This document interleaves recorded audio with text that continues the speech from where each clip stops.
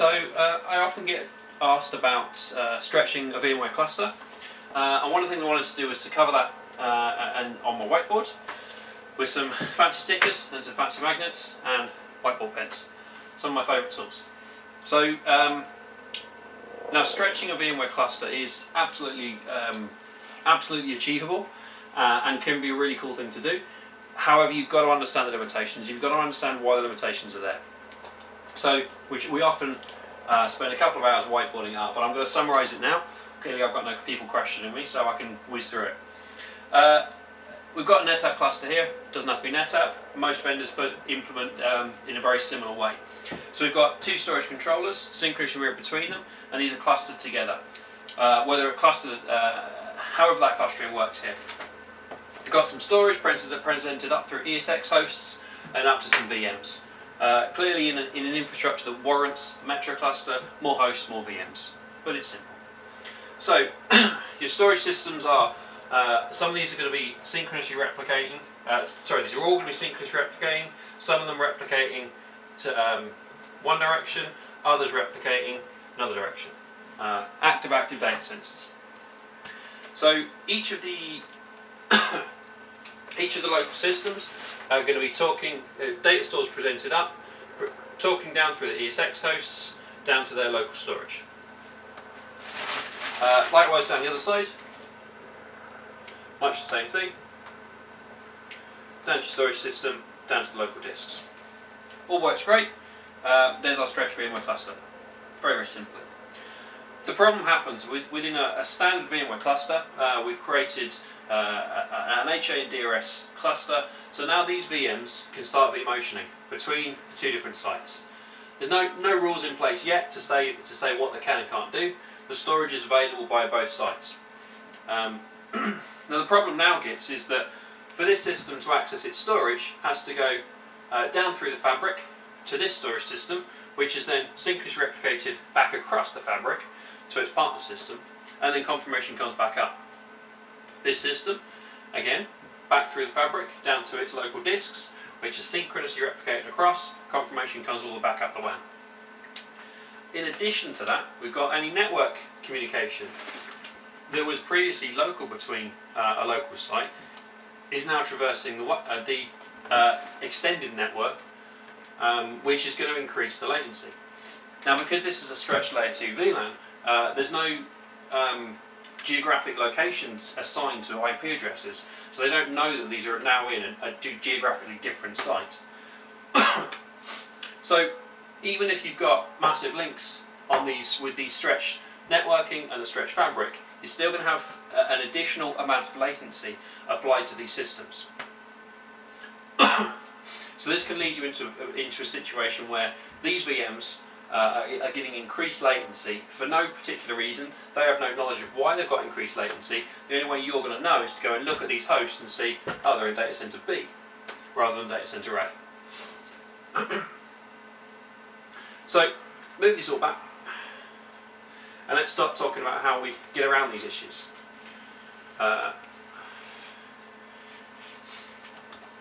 So one of the things you want to be looking at doing is actually creating affinity groups. So you're going to assign these, within this local data store, you're going to assign these affinity groups to these hosts here, and these systems over here, you're going to create affinity groups to these hosts here. So if one of these hosts dies, these systems aren't going to HA over here, instead they're going to stay here and HA onto the passive node here, or the remaining active nodes here. Likewise, one of these systems dies, these aren't going to HA, they'll just stay local systems. So that prevents some of the those same rules will stop vMotion from going across the two sites as well. So that's going to help you here.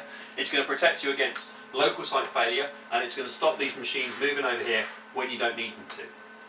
You've now still got the advantage of saying, right, I've got site maintenance on site A, I need to completely shut the system down, so I'm going to vMotion all these systems to my other site.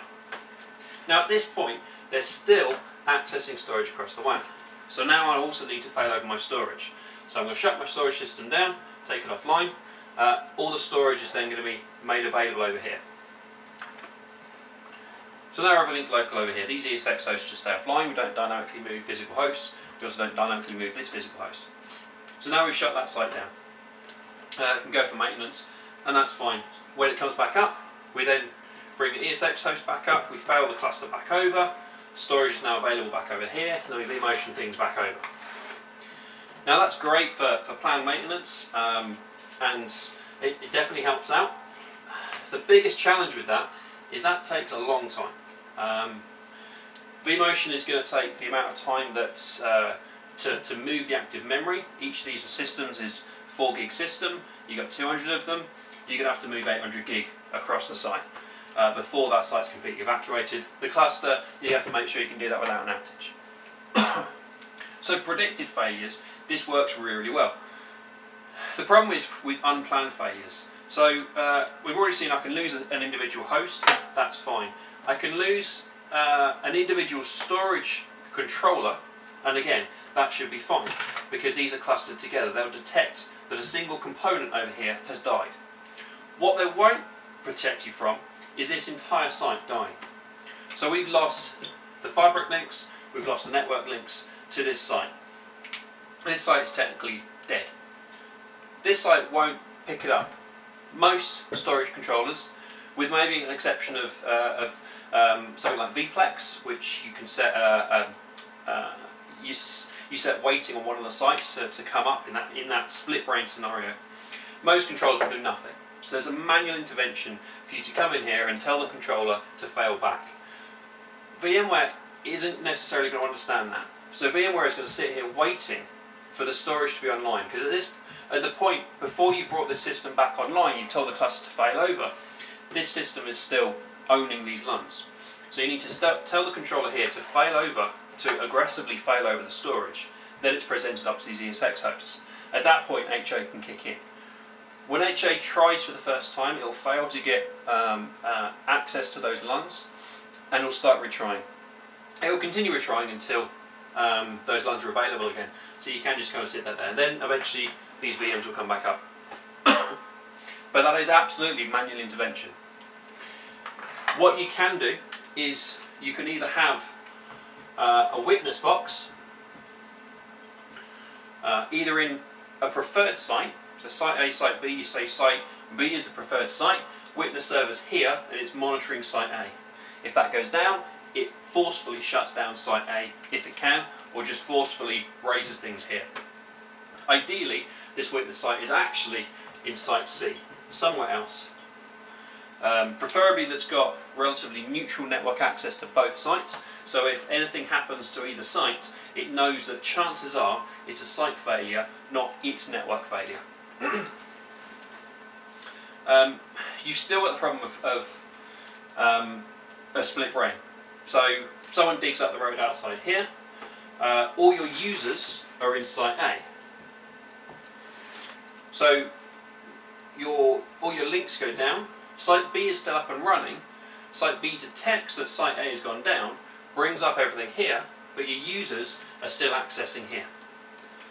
That's pretty much disaster. That's your worst case disaster. Not only if you had a catastrophic failure in your WAN links or your data center links, but you've also now got active data being served here in site B, which may be for remote users, and local users accessing site A.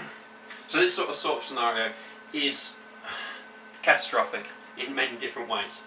So actually the idea of having a stretch cluster that can automatically detect any kind of failure event, recover from it automatically, is something that is incredibly scary, and you probably want to try and avoid as much as possible. So stretch clustering is great for proactive failures. So when you know that something's going to go wrong, you know a hurricane's coming at your data center, you know there's going to be a flood, you know there's going to be a power outage, you know you're going to have maintenance on the data center. It's great for that because you can dynamically move things across, zero downtime. If it's to protect against disaster, Al-Qaeda attacking, or someone going and maliciously unplugging all your power, it's not going to protect you for that. Not effectively without adding too much risk in other areas. So you need to understand what a stretch cluster is. And a stretch cluster is all about business continuity. And that's about single components failing, maybe large components failing. It's not for a disaster.